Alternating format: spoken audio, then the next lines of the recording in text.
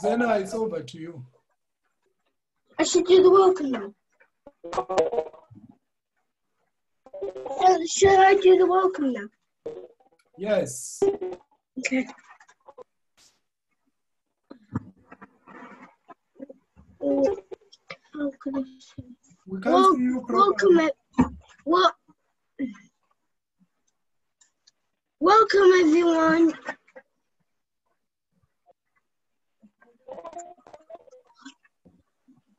I hope you had a good week.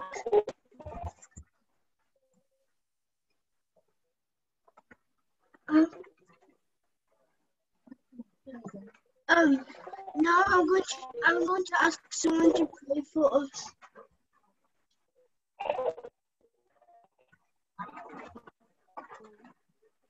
Alicia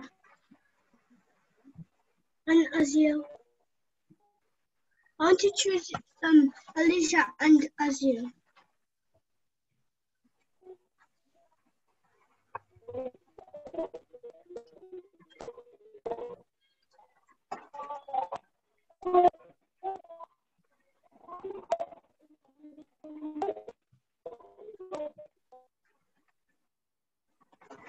I don't think they go to Zena. Ask somebody else to pray.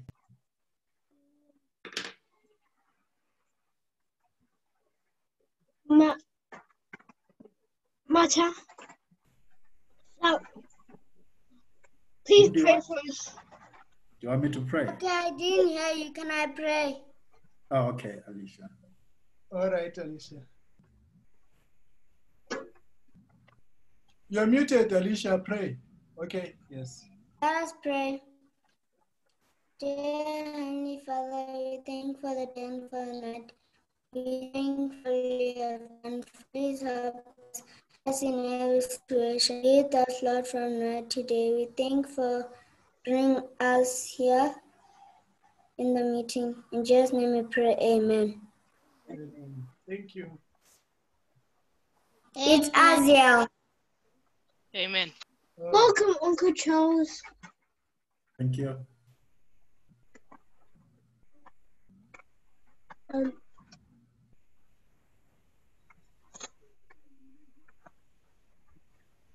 Can I go ahead?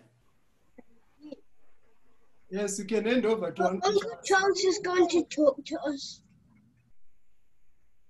Okay. Okay. Thank you guys for having me again on this as we close this presentation on civil engineering today.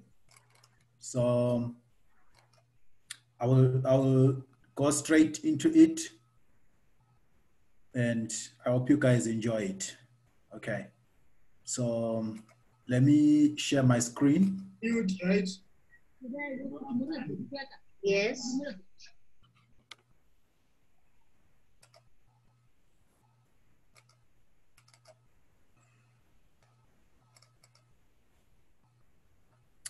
Okay, can you see my screen, guys? Yeah. Great. Okay, so I'll do a small recap of what we discussed last week, and then I'll proceed with today's completion on civil engineering. So last week we had looked at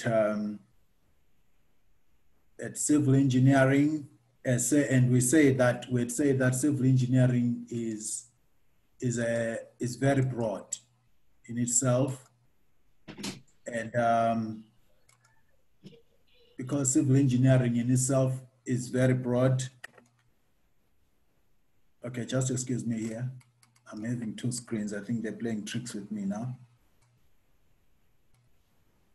Just one moment.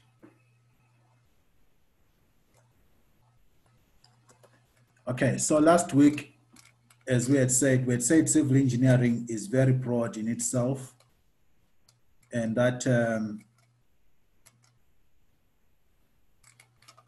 can you still see my screen?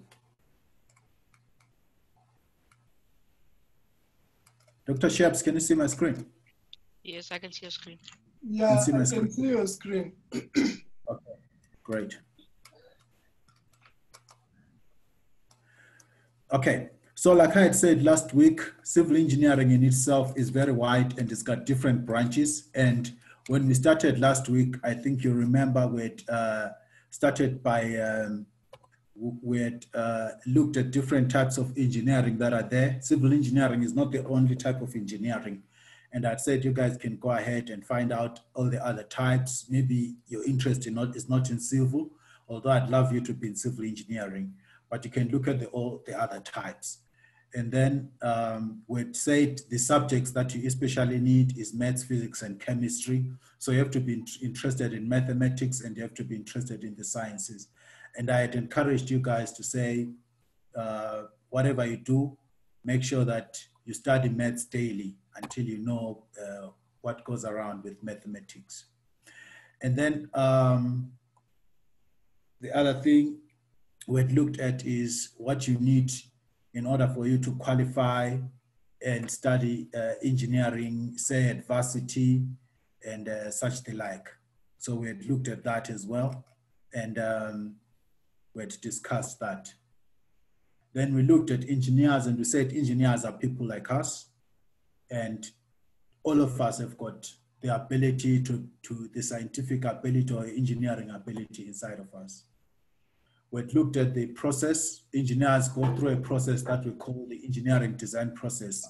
The first thing we do is ask, what question are you trying to answer? So we're trying to we define the problem we want to solve. After that, we start imagining solutions that we're going to use.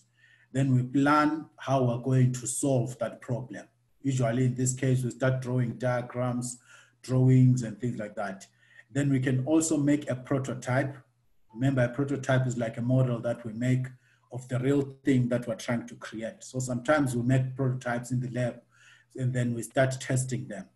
Then we also, having done that, we start to, having tested them, we can start improving on that solution that we want, that we have, and we modify it until we get the best possible solution, and we build whatever we have. And the other thing is, what do civil engineers do? So that is also the thing. We understand the problem, and then we do designs and drawings, and then afterwards, civil engineers also construct what they would have designed.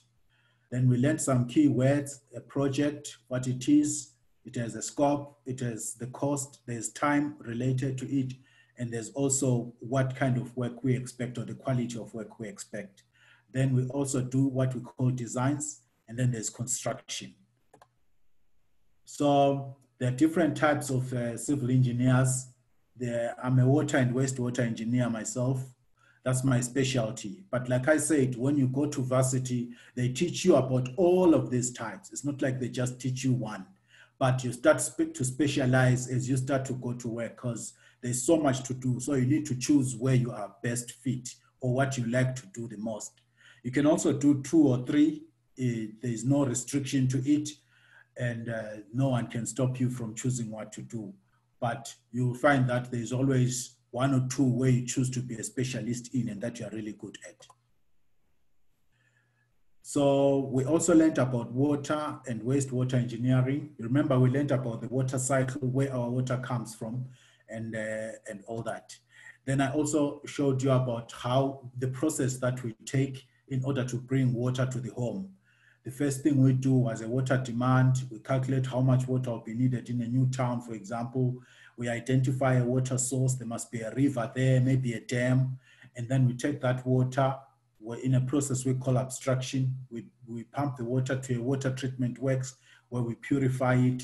And then sometimes the water is also stored in what we call reservoirs, which are big tanks that we construct together with structural engineers. We construct these on mountains, and then we connect pipelines that take water to our homes. And we talked about the importance of pure water and keeping our water clean. And then we also talked about what happens when you, for example, after you've taken a bath and you unplug the bathtub or the water that you use for washing, where does it end up? Or when you flush the toilet, we call that water sewerage water. And that water, we talked about how we take it again as civil engineers. We have pipelines that we build around our homes, around the towns. It takes the water away to what we call a wastewater treatment works, where there is a whole process that goes into treating this water again. And then in the end, it goes to a river again.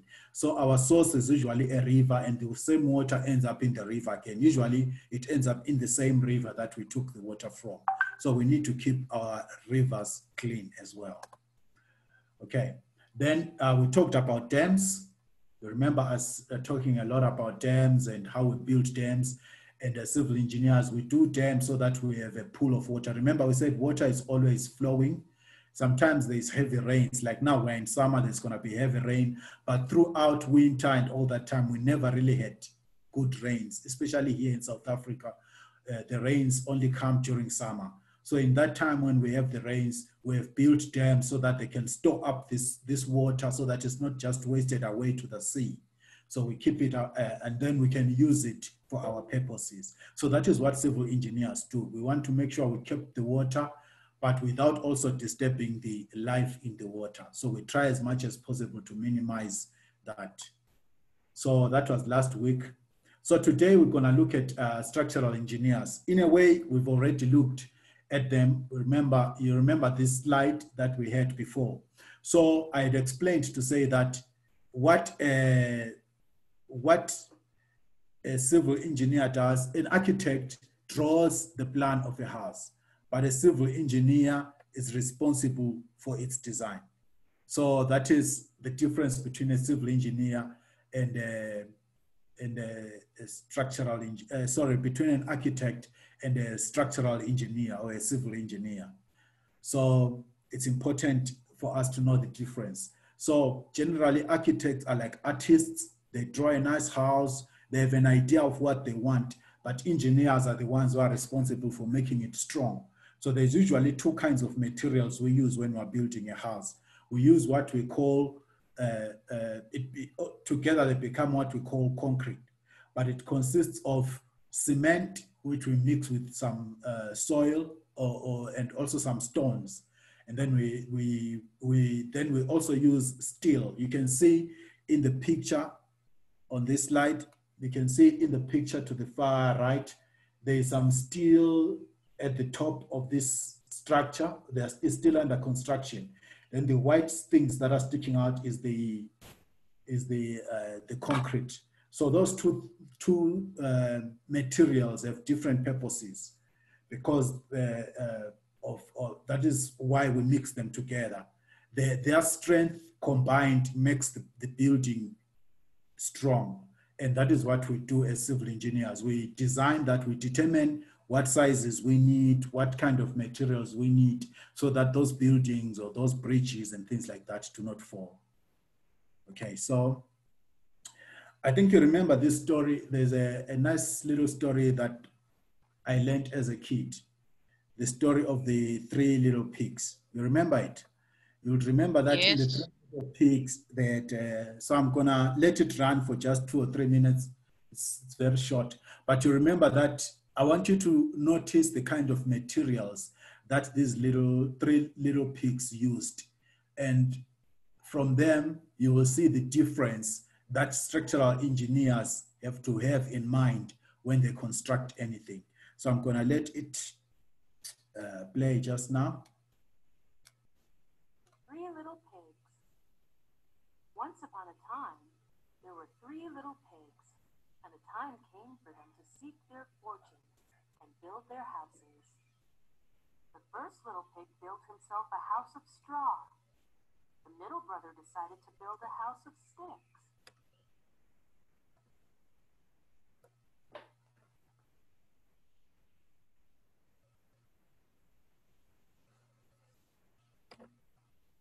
Okay, don't know what happened there. Let's replay it again. 3 little pigs.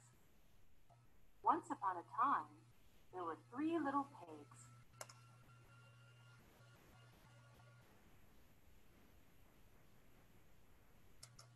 The 3 little pigs.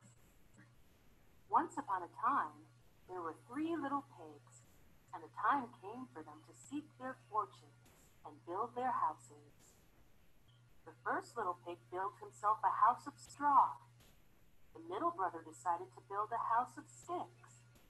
It wasn't either a very strong house, but the third pig, the oldest, decided to build a house of bricks. He did not mind hard work because he wanted a strong house, because he knew that in the woods nearby there was a wolf who liked to catch little pigs and eat them up. When the 3 houses were finished, the 3 little pigs were happy dancing and singing, "Who is scared of Furious Wolf? Furious Wolf, Furious Wolf, who is scared of Furious Wolf?" Just as the first little pig reached his door, out of the woods popped up a big, bad wolf. The little pig squealed with fright and slammed the door. Little pig, let me come in," cried the wolf. "Not by the hair of my chinny chin chin," said the little pig. "Then I'll huff, and I'll puff, and I'll blow your house in," roared the wolf. And he blew the little straw house. Away raced the little pig to his brother's house of sticks. The wolf was really angry, so went behind the youngest pig, the house of sticks, where the pigs were singing, "Who is scared of Furious Wolf? Furious Wolf, Furious Wolf, who is scared of Furious Wolf?" Suddenly, the wolf roared, "Open the door, let me come in." "No, we won't," said the pigs. "Then I'll huff, and I'll puff, and I'll blow down your house," roared the wolf, and blew down the little house of sticks. The 2 little pigs raced away to his big brother's house of bricks and started to sing, "Who is scared of Furious Wolf? Furious Wolf, Furious Wolf, who is scared of Furious Wolf?" This made the big wolf perfectly furious. "Open the door, little pigs, let me come in." "No, we won't." "Then I'll huff, and I'll puff, and I'll blow down your house." But he couldn't blow down the little house of bricks. He decided to climb and get in through the chimney. He climbed, jumped down, and fell right into a kettle of boiling water. He sprang straight up the chimney again and raced away into the woods. The 3 little pigs never saw him again and spent their time in the strong brick house, dancing and singing, "Who is scared of Furious Wolf? Furious Wolf, Furious Wolf, who is scared of Furious Wolf? Furious Wolf." The end. Okay, so what we learned from the story of these 3 little pigs, I know it's a story we've had ever since we were young, but in engineering, civil engineers, one thing that we specialize in doing is choosing the right materials for the things that we construct. You can see from the first 2 little pigs and the difference with the third one. They all had different kinds of materials to choose, and you know, it's easier to get straw and build a house, or to get grass. Grass is everywhere, and you don't have to put in any work. It's also easier to get wood. You can build your house of wood. It's very easy, it's quick to build, and you can do it easily. But at the end of the day, it's not about how quick you build your house, or it's about how long will your house last. Because when that fox came, the fox can represent wind, can represent heavy rains that can come, it can represent anything that will come to try and destroy your house.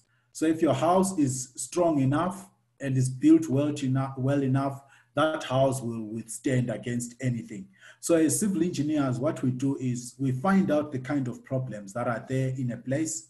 And when we find out those problems, we design solutions so that we know, like for example, in Japan, there's a lot of earthquakes. So engineers in Japan are different in the way they design their houses and their skyscrapers and all those tall buildings that they have. They design them differently from how we design them, let's say here in South Africa. Because in South Africa, we rarely get any earthquakes. But in Japan, they get earthquakes that can destroy buildings and bridges and houses. So there are different kinds of materials that we use in different places because we need to understand the areas. So you may also find that in a desert, for example, they don't normally have lots of rains, and so the houses that they design are different from how we would design our houses here, where we usually can get tsunamis or things like that that are incident because of the weather. So as civil engineers, that's what we do. We determine materials and we build the best houses because we know the kind of conditions that we live in. So you'd enjoy doing that as a civil engineer, understanding the materials you need to use to build anything.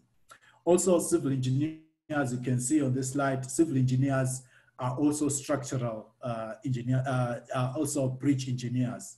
So we have structural engineers who design bridges. There are different kinds of bridges that we design. A bridge is any structure that allows people to cross over. Let's say there's a river or anything like that.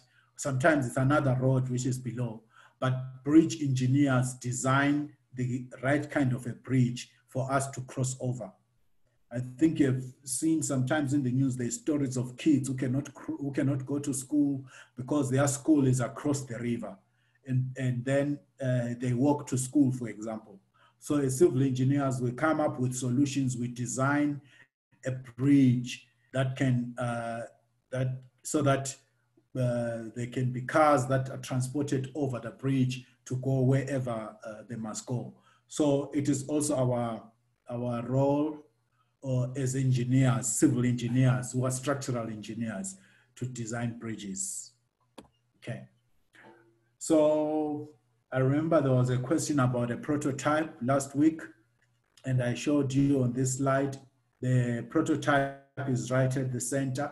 I remember us talking about that last time. So a prototype is just a model of a real thing that you're building. We do that as well as civil engineers, where we do a prototype and we test it in the lab. It's part of our design work that we do. So those are the things. Play around when you have maybe building blocks and things like that, and conceptualize what you want to build and try to build anything. That is how civil engineers think. Okay. So sometimes structural engineers can also be tunnel engineers. Maybe you've seen one or two tunnels, and structural engineers can be tunnel engineers. I think on your way to Limpopo, if you come from Zimbabwe, you would have, if you have driven to Zimbabwe or to Beitbridge or Messina, you would have gone through a tunnel in Makado, Limpopo. So that tunnel was built by civil engineers. What we do is we'll make a hole through a mountain. Let's say we're building a road and we realize that it's more expensive to keep going up the mountain because we need to shape the mountain in order to make the road flat and nice for cars to drive on. So we can sometimes realize, okay, it's cheaper to actually make a hole through this mountain than it is for us to try and go up the mountains and things like that, because it will cost us more. So we can drill a hole through that mountain and we would have a tunnel. So that's an example of tunnel engineering. So we designed that tunnel so that it doesn't collapse. Cars can go through it. It's just like a hole through the mountain. Then there are also you'll see at the bottom right, there is at the bottom right corner, there is a tunnel through the sea. In Norway, there's a 12-kilometer tunnel through the sea. It's under the sea, it's underwater, and civil engineers built that. So we design it and we build it so that there are cars that are actually driving in a tunnel which is under the sea, surrounded only by water right around. So imagine designing that kind of work and making it work. It has to be something so strong that it doesn't collapse, because if it collapses, then it's dangerous because everyone in there would die. But we make sure that when we design this, we make it strong, we make the best we can, and cars can travel, the distance becomes shorter, for example, to drive under the sea and things like that. We do that as civil engineers. Okay, and then also for railways, that can be done as well. The other two pictures are showing tunnels for railway lines. Especially in England, they even have an underground railway line. The railway line is just underground. It's a whole tunnel from one city to another city, but it's only underground. So civil engineers are the ones who design that. So another aspect of civil engineering is what we call transportation engineering.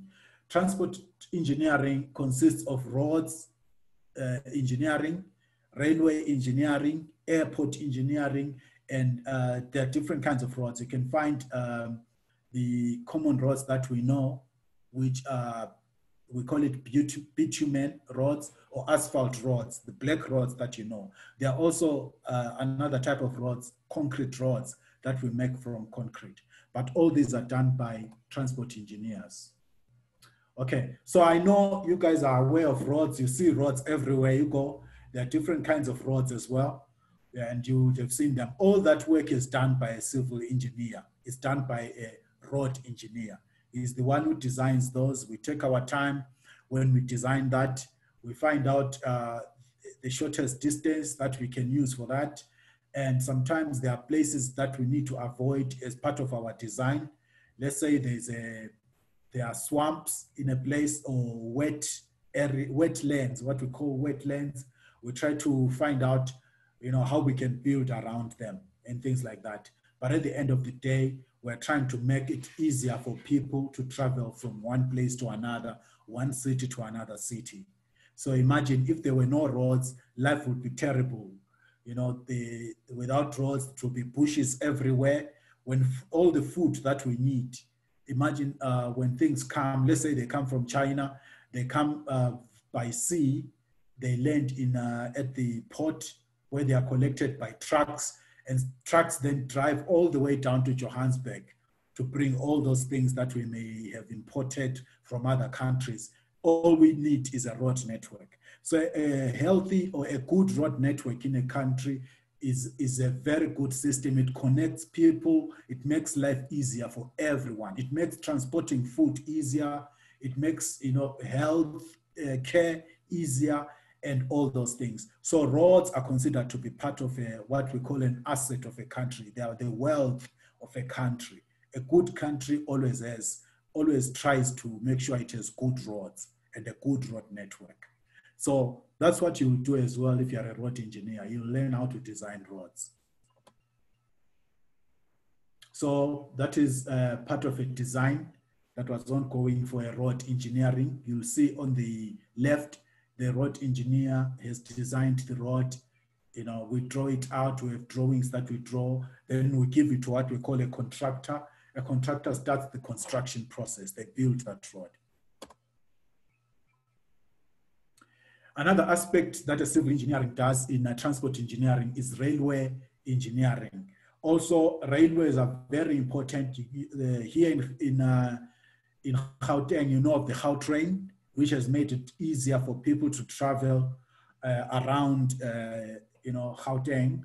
So we know of the Gautrain.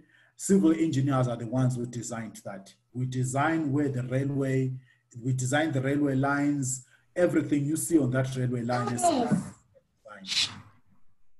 Okay. So also we use railways and trains to transport goods, minerals, because minerals are what we use already. You can see the railway line is made of iron. It's made of steel. So that steel that a railway engineer uses is taken from underground. It's mined by a mining engineer, then it's processed and they make it, and then we take it and we make it we use it to make railway lines where our trains are going to run on.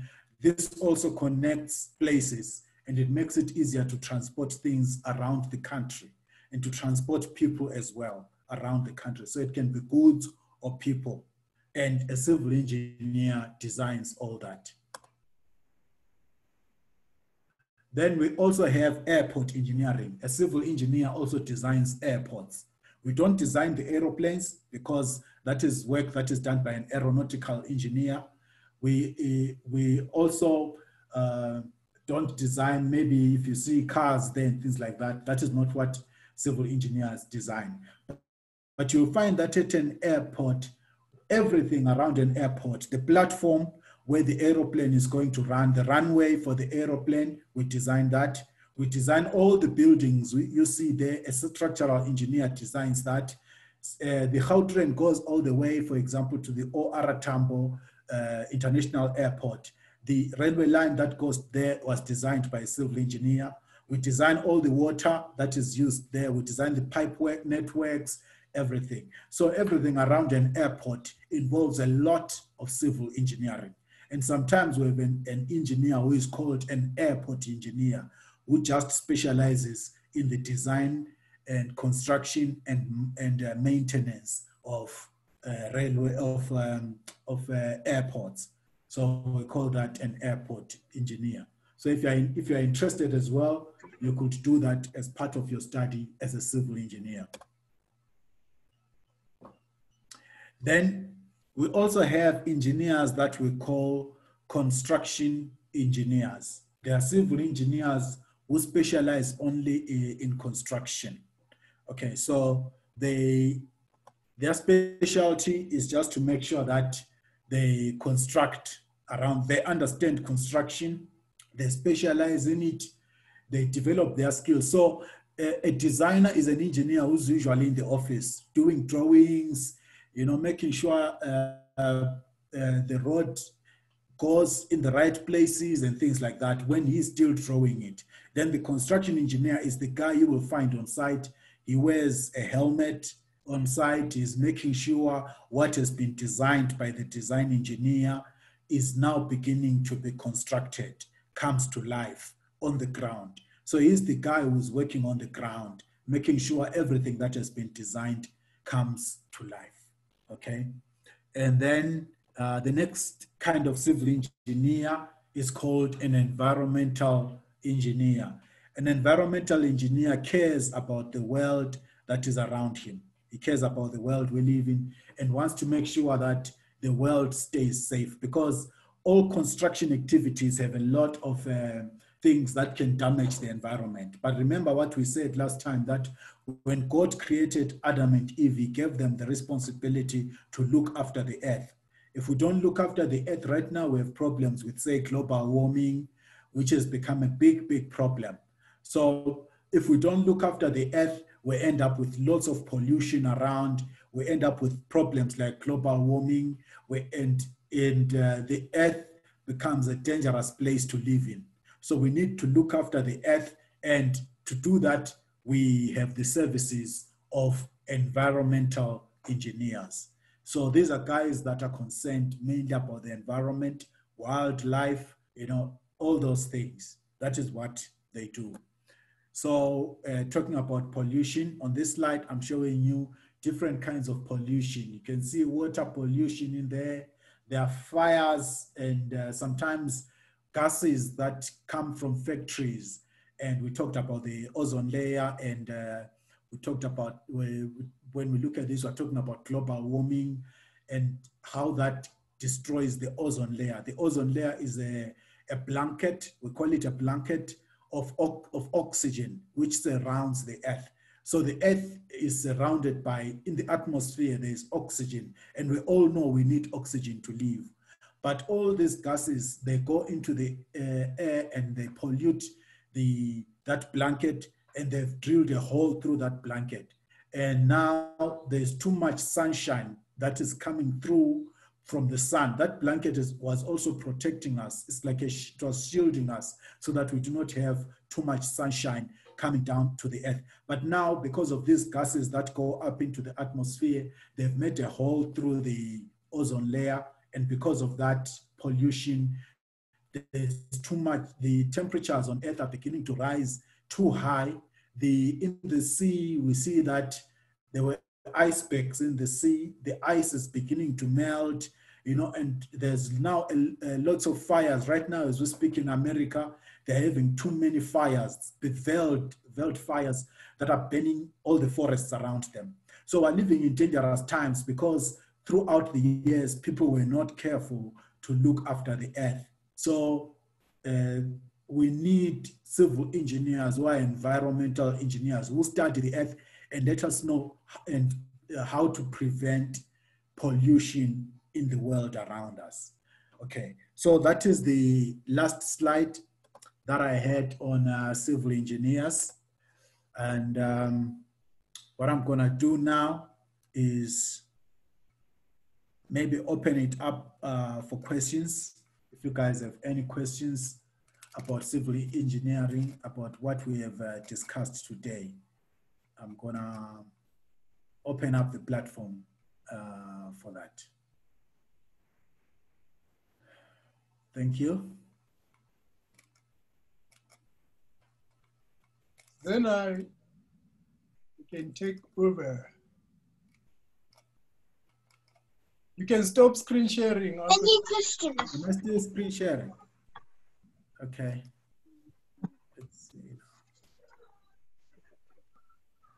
There we go. So that you can see them. Any questions, please raise your hand. Any questions, please raise your hand.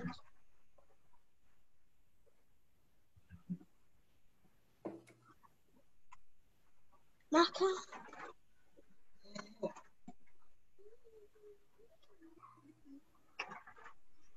Margaret, do you have a question? Yes. My question is, when I start making things out of paper, like paper bridges, they keep on falling apart. How should I stable them properly? Dad! Dad! I'm here, Dad! Okay. Yeah, so that is, you're beginning to be a civil engineer now, because you're beginning to experiment with different kinds of materials, and you start to realize that paper by itself just crumbles down. So paper will crumble, but so you need to get stiff paper like cardboard, right? And then you also will need, let's say for example, you might need to get yourself some glue to stick the paper together, right? It's just the same thing. When we build a house, we use bricks, but we don't use bricks alone. We use what we call mortar. Mortar is what we make with cement. So the mortar is what we put between brick layers, and then it holds the bricks together. So in the same way, if you're gonna use cardboard, you have your different pieces of cardboard that you're going to use.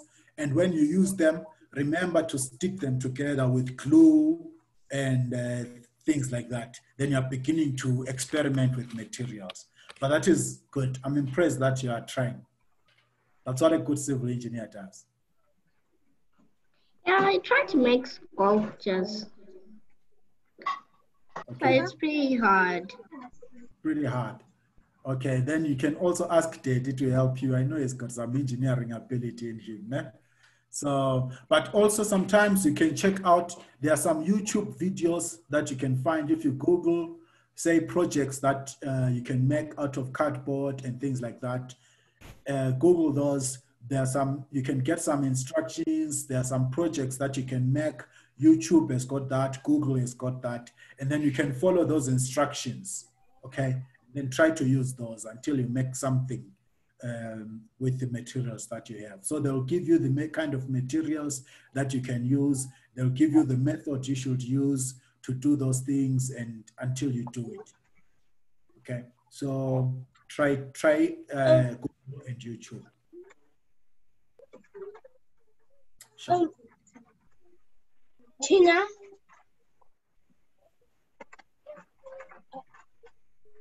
My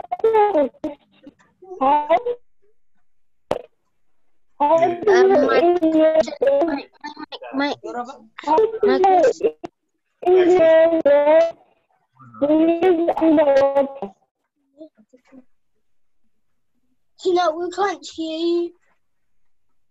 My question is, right? My question is that I'm saying something. I'm in a something I'm saying is that some people say that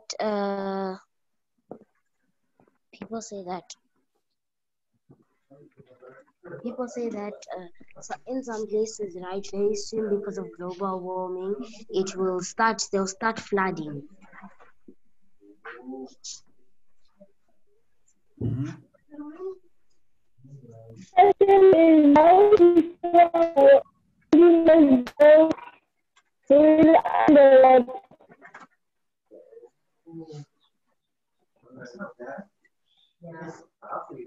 I don't think we can hear your question properly.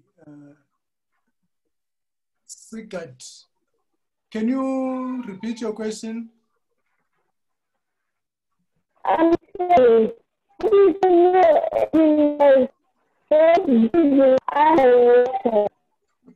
No, we can't hear you. Do you mind typing your question and then we can read it? I think that would be the best.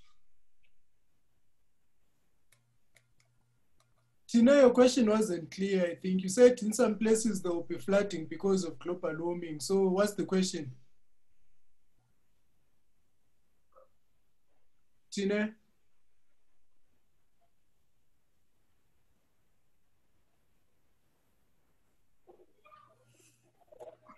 Okay, maybe to answer what I think Tina is referring to, I'll answer what I think Tina is asking.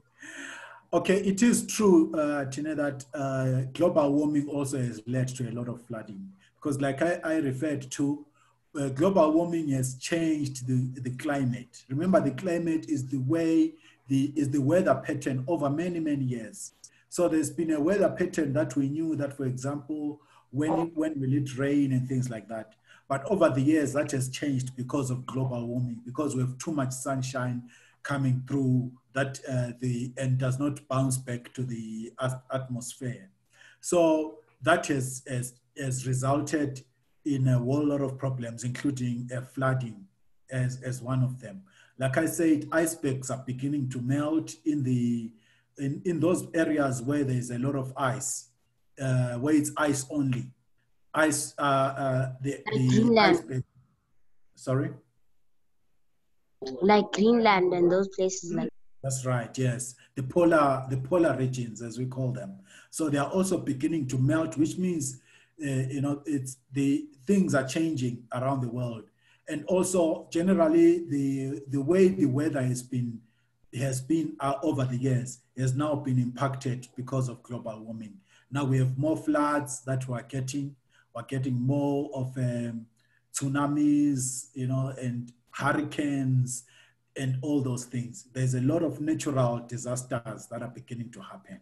But yes, it's a result, it has been linked back to global warming, just to clarify on what you were saying.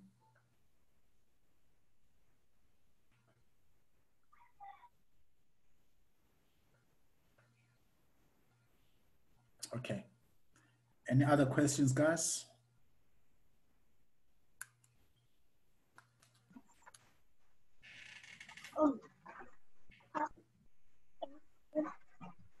I don't know how many of you guys are ready to become civil engineers now, or are interested, or at least to say I'm interested in becoming a civil engineer, because it's so much fun. I'm interested. You are? I'm interested. Yes. Nice one, guys. So remember, at school, mathematics and science is your friend. When others are saying, no, maths is hard, I don't like maths, I'm skipping maths lessons, don't listen to them. Go for lessons, get help, ask for help, and do your best, and you'll make an awesome engineer. Uncle Charles. Sure, Zeno. Can you make buildings in space? Yeah, those are things that it depends what you mean in space. Those are things that are being investigated. Remember, right now they've been sending satellites through to Mars and such planets. They're trying to find out if it's possible to have life on other planets. So we have scientists that are busy doing that. Those are, and that they're trying to find out if it's possible to build, buildings out there in space. So we can't really build them in the air because a building needs a foundation that it has to be on. So, and if we go to a star, for example, what we call a planet, if they find that it's possible to build on other planets, then yes, most definitely we can be able to build on other planets out there in space. And tell me, do you guys do job shadowing for kids? Like kids who are still in school and stuff? Yes, that's a good one. Yes, we do have programs like that run. Like we have the South African Institute of Civil Engineers that we call SAICE, S-A-I-C-E, SAICE. So we do have such programs where we interact with kids, and we also go to their schools. We even have competitions that run every year for high school students, for example, where they also come, maybe we have competitions there, and they compete to build a bridge, and then we see which one is the best bridge, which doesn't fall, and things like that. So yes, we can do job shadowing for students. And if maybe it's something you would like to say, maybe personally contact me. Those are things that can be arranged. So we do more than just careers guidance. You can come through and, see, we can visit, for example, construction sites. Because the nice thing about our field is that you can always see things being done practically. So yes, job shadowing is something that can be done. It can be arranged if you want that kind of thing to be done. And you can then see the work firsthand for yourself. It's going to be a 10 now. Semi and is it Kaila or Saila? How do you pronounce it? Kaila. Okay. You may ask the question. Too much fires in America. What's the question again? Why are there too much fires in America? I think I've explained before, we are relating, scientists around the world are relating all this to global warming. And global warming is a result of pollution. Remember when we spoke about civil engineers as environmental engineers, we're speaking about avoiding polluting our environment. So fires in America are now becoming uncontrolled because the earth itself, remember I said there's a blanket around the earth called the ozone layer. It's used to protect us so that not too much sun or heat from the sun can reach our earth. But now there's too much heat that is reaching the earth because there's now like a big hole due to global warming. And now because there's too much heat around the earth, what is happening is that when a fire starts, it's not as easy as it was before to quench that fire or to stop that fire from spreading, because the earth is now already hotter than it was before. So these are the scientific things that we're beginning to discover. That's why we are saying environmental engineers must now start working on solutions so that we reduce pollution, and then we can start reducing all these problems like fires that we're seeing around the world and other natural disasters that we're seeing due to pollution around the world. Okay. I hope that answers you, Kaila. Thank you. Sharp, sharp.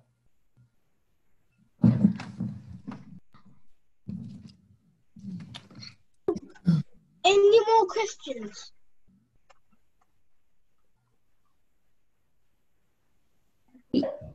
Any comments? I see Magavongo's hand is up.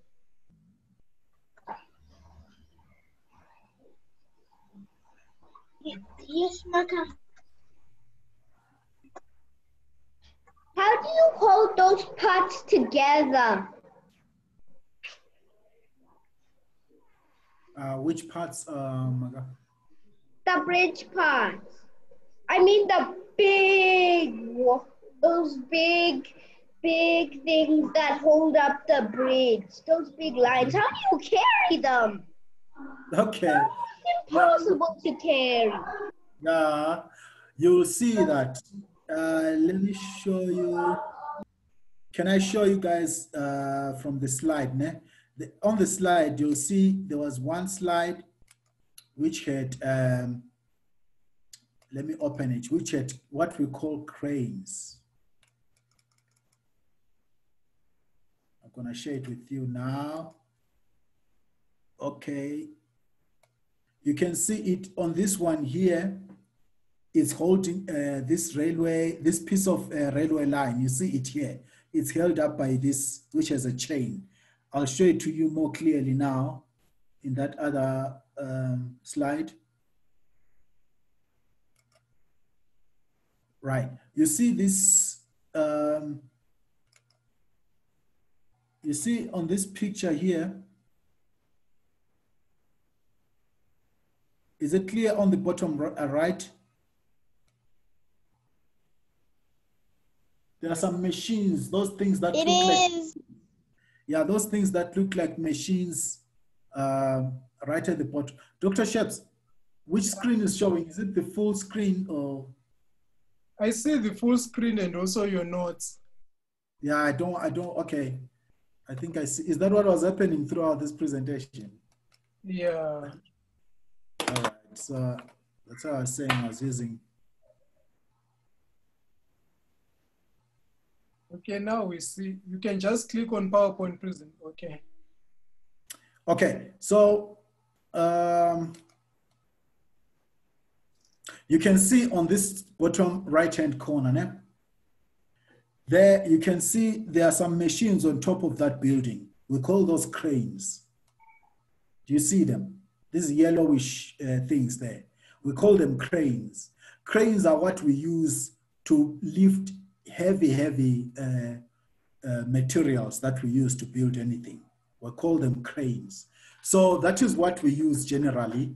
And there are different sizes of these cranes depending on the different kinds of structures we want to build.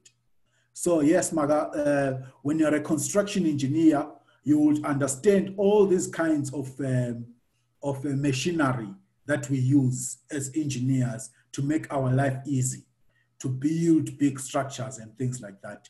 So yes, it looks like it's something that is impossible to build, but it can be done because engineers use machines.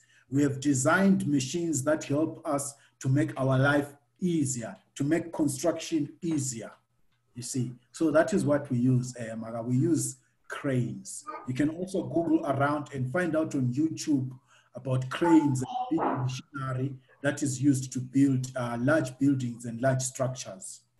Okay. But how strong is it?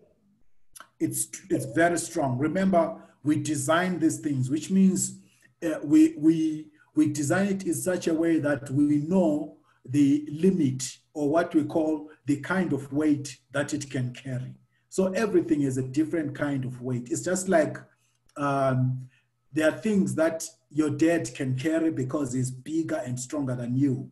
And there are things that you wouldn't carry yourself. And then there are things that you can say, you know what, I can carry this alone. But there are things that you say, you know, Daddy, I need help. So it's this in the same way, that is how we have designed our machinery. We design it, there are small cranes that you can find that can carry small objects. And then there are big cranes that can carry big weights. So we design them also, the people who design these are called mechanical engineers, or you can find what we call also industrial engineers. So these are the guys who specialize only in building these things that can carry heavy objects, these cranes and this machinery that can carry big objects. They also design them in such a way that they can move around. So that is what we call it designing as well. So yes, Maga, we look at them, we find out what weights we want to carry, and then we've designed the kind of machinery that will carry different kind of weights. And that is what we use. But I'm sure that Oh, you wanted to it's not. An elephant's not stronger than a crane. Sorry? Because it only has 5,000 muscles in its trunk. What is that? Oh, I was going to ask if elephants are stronger than cranes, but then I realized they only have 5,000 muscles in their trunk. Yeah, you'll see that, but elephants are also very strong because you'll see that the trunk of an elephant is what it uses to carry, to break down trees and things like that. So sometimes engineers, you will find that, especially if you watch a lot of channels that talk about nature and things like that, engineers look at nature. We look at nature and we find out what principle is used in nature. So you find that the kind of way that an elephant wraps its trunk around a tree before it plucks it up by the roots is the kind of method that an engineer can use to say, how can I design something like that? So you find that in our cranes, we may have, for example, a rope made of steel, a steel rope that or a cable that is then tied around objects that we may want to pull down and things like that. So we use the same principle, but the things that we make, the machines we usually make, will be stronger than animals, for example. So you can find that even our cranes can carry even animals. Okay, so yes. I hope that clarifies it for you, Mara. Lungile is the end up.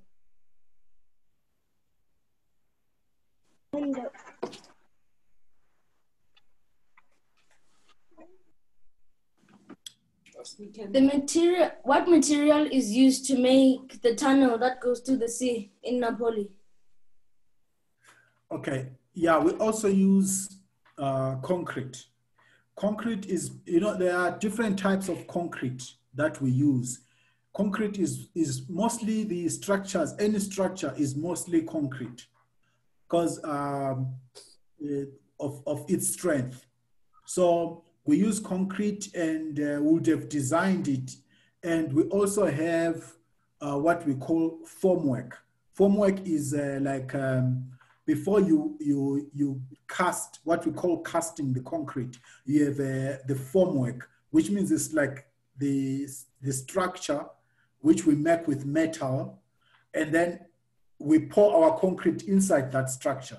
The nice thing about concrete, when you pour it in there, in a few hours, it starts hardening. It starts getting hard.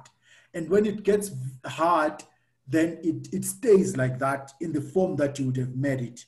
So then we remove those metal pieces that we would have put around the concrete before we pour it. Then when we remove them, that concrete remains by itself strong and strong like that. So it's made of concrete. Concrete is a mixture of cement, some gravel stones, and some sand, and with water. That is what we use to make concrete. And there are different kinds of strength, or what we call strength, for different kinds of concrete. Like, for example, the concrete that you would use when you're building a house just for people to live in is different from the concrete that you will use to build a tunnel that goes through the sea, or a tunnel that goes through a mountain. So it's different. We also study these different kinds of strength. We call them the strength of the concrete. So, but it's all made of concrete and steel. Steel is like iron, okay? So those are the main materials that we use. And then my second question, the Leaning Tower of Pisa, since it is leaning, isn't it going to fall? Good question. I think there's another different kind of engineer. You'll make a good engineer, a civil engineer, Wena Lungile. There's another kind of engineer that I didn't discuss with you guys. It's called a geotechnical engineer. Geotechnical engineer is also a civil engineer who deals with the soil. They study the soil, they study rocks, and the main thing that they study is before you build a house, you must know the kind of soil that you're building a house on. If you remember in the Bible, Jesus Christ gave us a story about a wise builder. And he said his words are like a wise man who builds his house on a rock. You remember that story?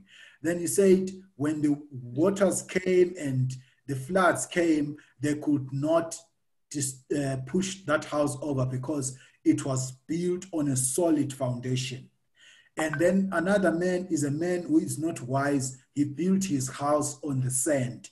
And when the storms came, they pushed that house because the sand was not strong to hold that house. So a geotechnical engineer is a civil engineer who studies the earth and where the buildings we're building will be established or will be built on.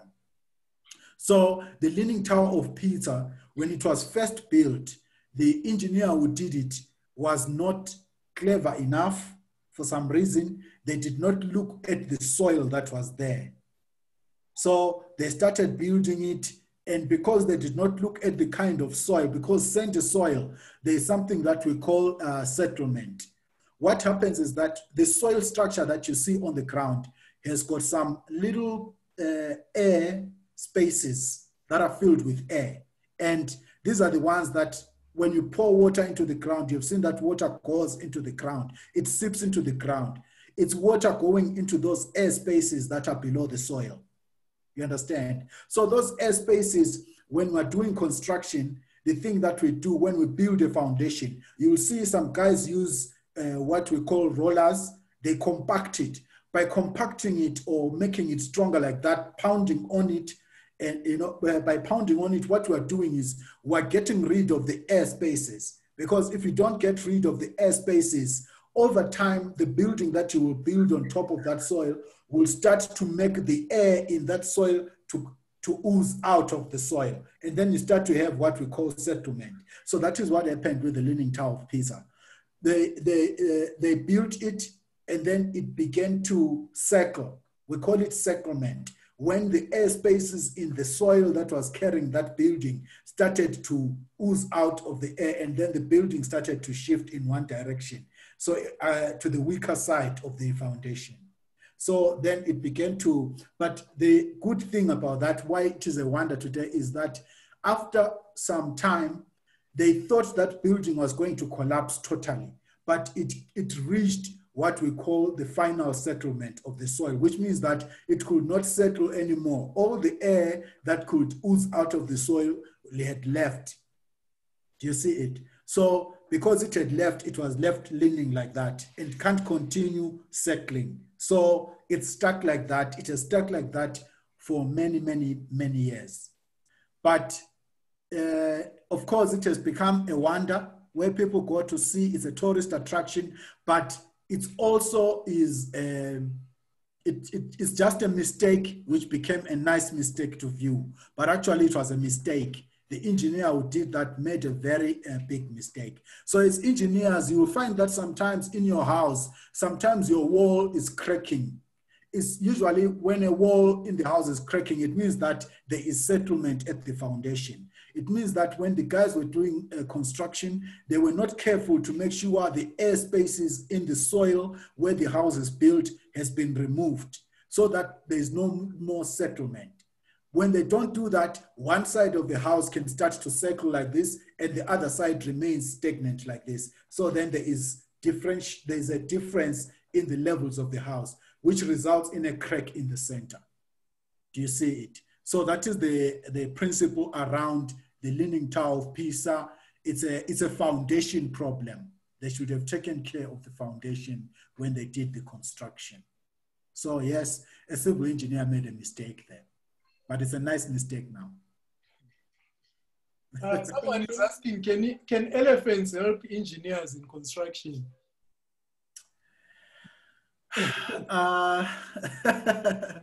You know, the other thing that environmental engineers avoid is what we call cruelty to animals. I wouldn't recommend that we use elephants and even animals, you know, but sometimes people have no choice. Let's say in the rural areas, you'll see that they use donkeys, they use cows to help them with work. we usually use animals to help us with work, but you know, it's not necessary to go look for elephants out there because we have machinery now. Nowadays, we have machines that we have designed. We don't have to make the lives of animals miserable. So we try to avoid using animals to help us in construction. So I wouldn't recommend it. It's actually, you could be arrested for using elephants to help you in construction. It would be a crime because environmentalists don't allow that and the government does not allow that. So don't use your elephant, please. That wouldn't Use be fourth nice. industrial revolution instead. Lael has a hand up. Okay.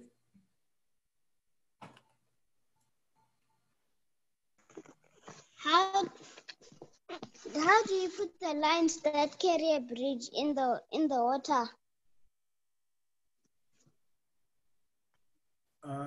Pardon? I said, how do you put the lines that carry a bridge in the water?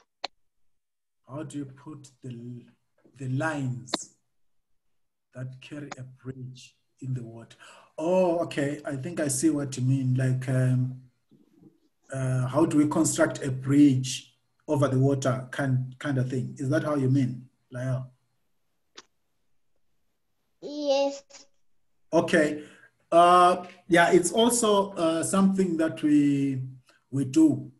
I think by now I've shown you guys that engineers don't always, we work as teams. Remember what I said last time as well. Engineers work together as a team. And when we work as teams, we have water engineers who understand the behavior of water. We also have structural engineers who understand the behavior of structures. We also have geotechnical engineers who are still civil engineers. All of these people are civil engineers, and they understand the foundation or things like that.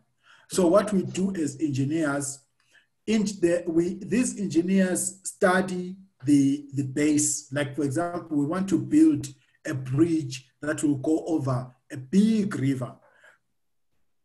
Excuse me. We understand, we make a study and find out what we call the base of that river, because we need to understand how our what we call columns. Remember, columns are those things that hold up a structure. Your bridge goes on top, there are beams that go on top, and then you have your columns are the columns that go down that hold the bridge up. So those columns are the ones that we design. So when we start pouring, we have methods, we have machinery that we use as civil engineers. The construction engineer or the construction civil engineer is the one who understands these machines that we use to pour concrete into the water. So we have castings, and remember I told you about those casings that we use which are made of steel, and we have them going all the way down to where these columns for the bridge will be located. And then concrete is then poured. Sometimes it's poured in different stages, which means in different times. And then it's poured in there. And then remember, like I said, the nice thing about concrete, when you pour it, it starts to harden. It starts to get strong. And in the presence of water, the concrete gets even stronger. So water is actually very good for concrete, because when concrete has water, it gets even stronger. So that is what we use. So we build it in what we call phases. You don't build that bridge all at once. You build it slowly as you build it. Let's say you start with a portion, then your machinery can come on top of this portion you've built, then you move another portion like that, then your machinery comes on top this place, and you start to build, and you keep on building from the top of the bridge that you're making.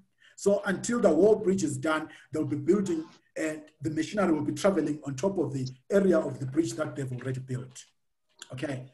I want to recommend, guys, that when you get time, go on YouTube and look for superstructures or just Google superstructures, or on YouTube, just search for superstructures, the building superstructures. You'll learn a lot about how these things, because I can't really demonstrate them right now, and I'm trying to even use my hands, but I know it won't be the best way to describe it. But life is easier now. You go on YouTube, I want you to look for superstructures or National Geographic superstructures. They have all these massive, massive projects and how machinery is used to build them. Then you will learn a lot from there. Okay. So Lyle, I hope I've tried my best to answer you, but I would like to refer you to YouTube as well for that. Look for superstructures on YouTube.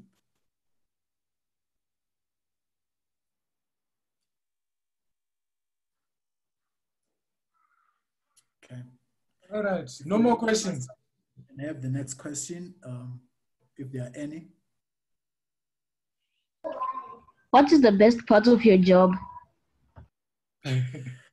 Money. Salary. Okay, to be honest with you guys now. Excuse me, but money is not an object. Yeah. Money is not a what? Money is not an object. Okay. It is. You're wrong. Look, there are different opinions to that. Let me tell you something that you need to understand.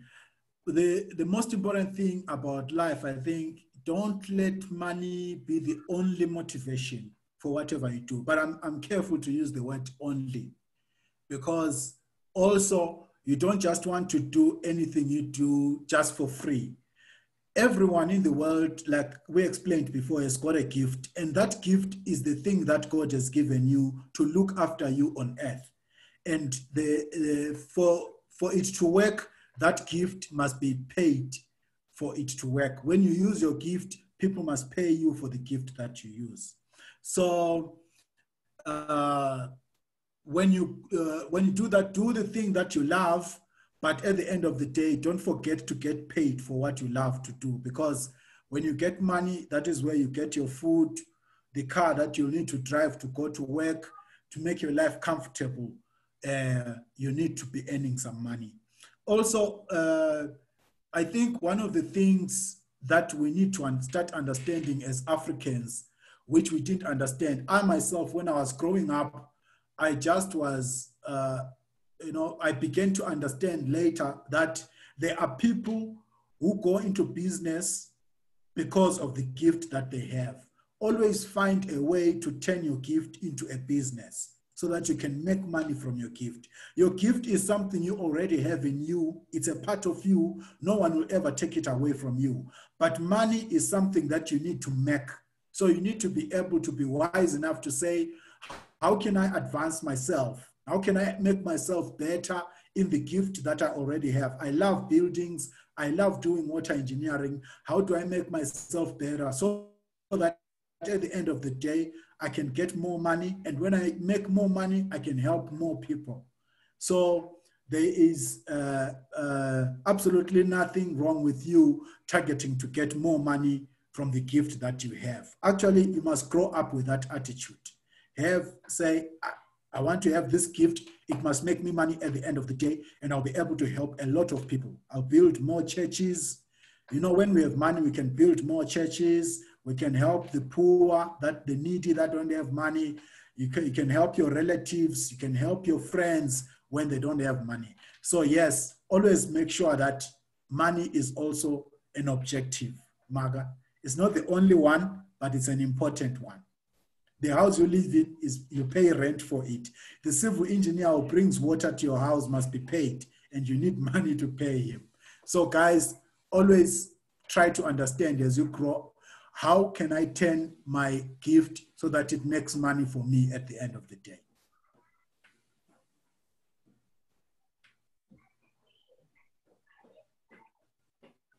All right, everyone is happy.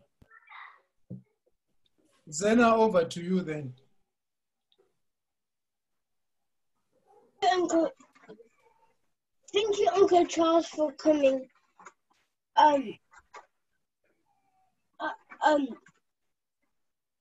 Can we have someone to pray for us? Sammy and Kayla.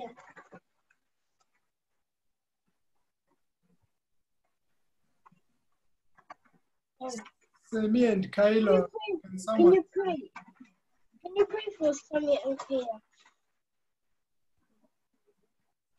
No, Lungino and listen.